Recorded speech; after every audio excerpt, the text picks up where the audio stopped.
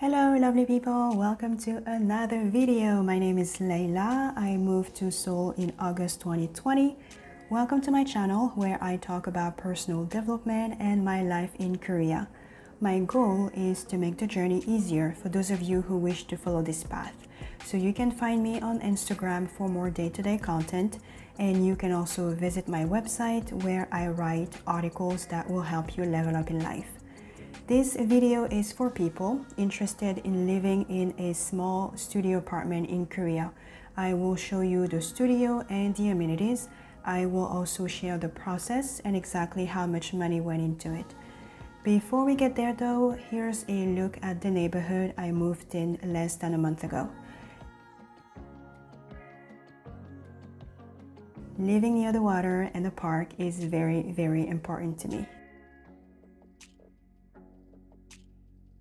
After the Goshiwon and the shared apartment, I felt like I was stable and rooted enough to finally live on my own.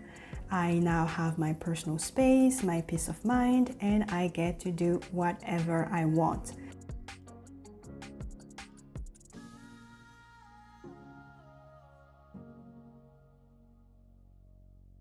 I have to admit my lifestyle has changed a bit. Now I have bills to pay, I do my groceries on an app, I ride bicycles a lot, and I feel more inspired to work on personal projects. I was inspired to move after I visited a friend who lives in the same apartment building. So let's go and let me show you.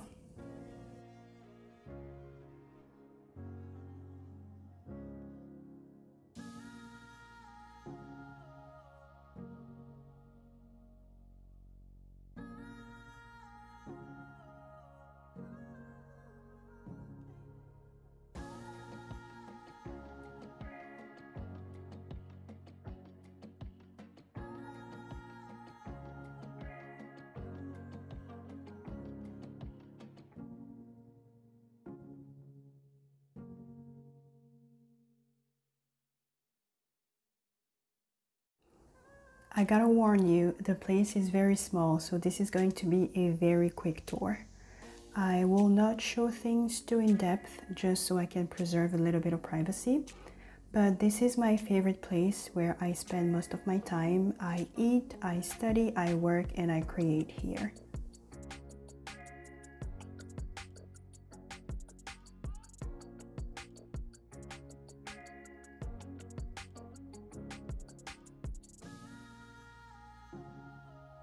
The amount of storage available is crazy. I don't have a lot of things, so this is perfect for me. Everything can be hidden so that the place I have left is not cluttered, and I absolutely like that.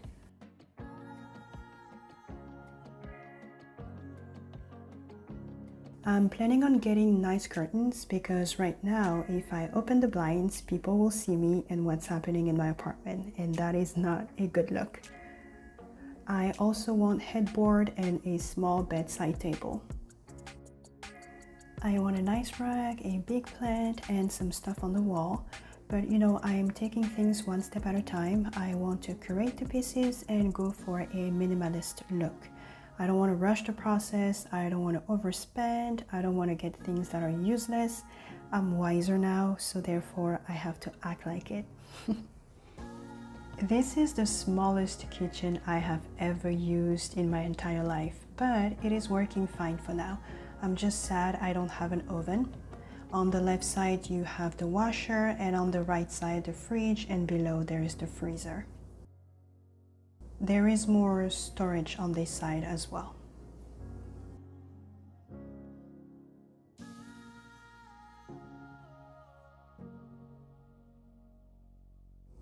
Alright, let's move on to the bathroom. I absolutely love this bathroom. I brought the big towel from the US because I was worried I wouldn't find any big good ones here.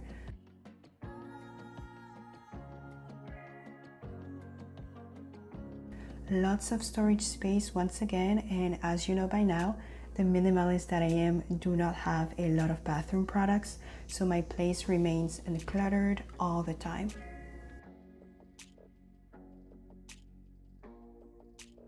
I love the separation between the shower and the rest of the bathroom as well.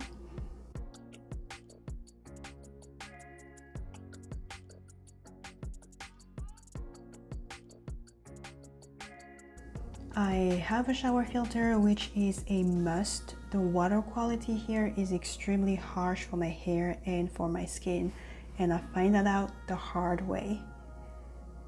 Okay, so the best part, I can easily clean my bathroom and put water everywhere thanks to those two water drains.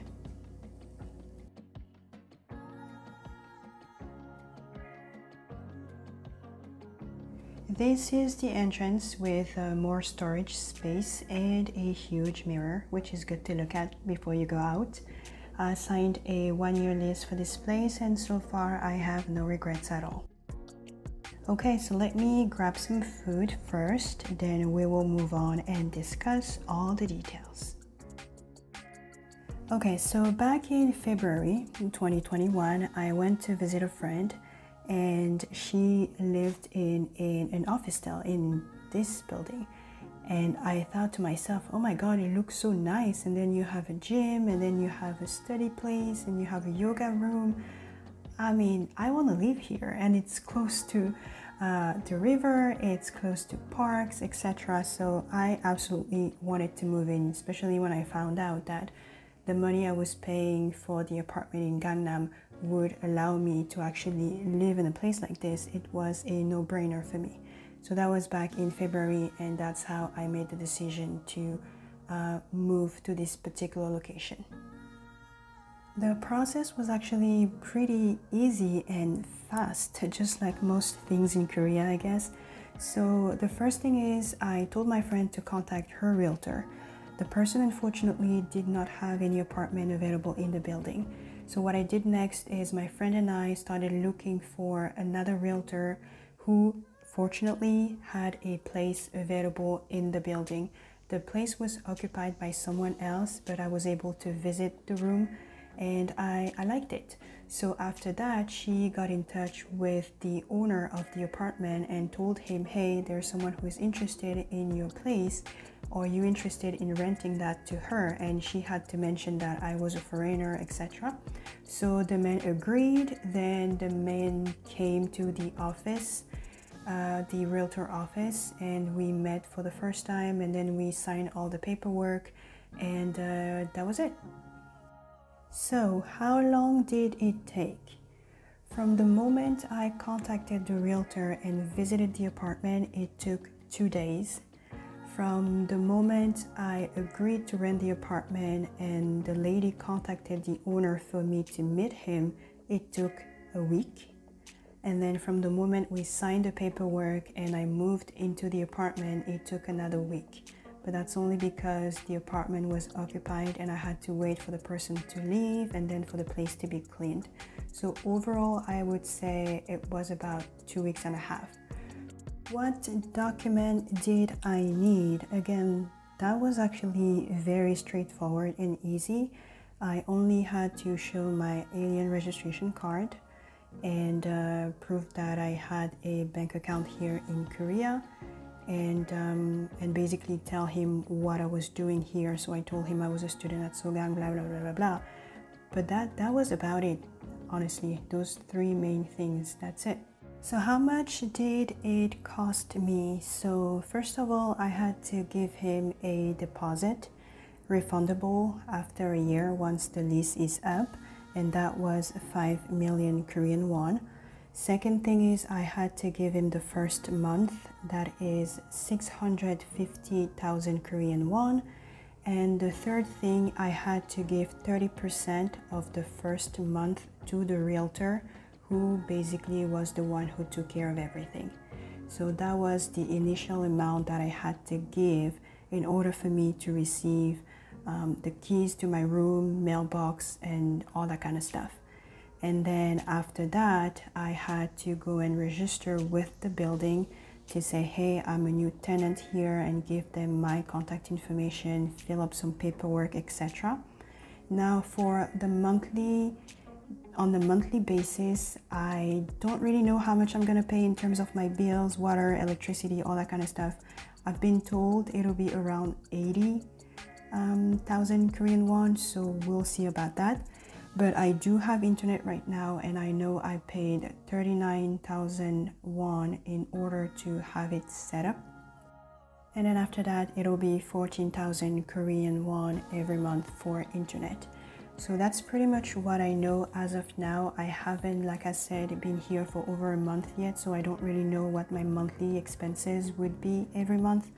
But so far so good. I really enjoy this place. I hope you enjoyed the little tour and that the information is going to be useful to you one day. Thank you very much for your time. Don't forget to like, subscribe, put stuff in the comment section if you have any questions. And I will see you in the next video. Until then, take care. Bye.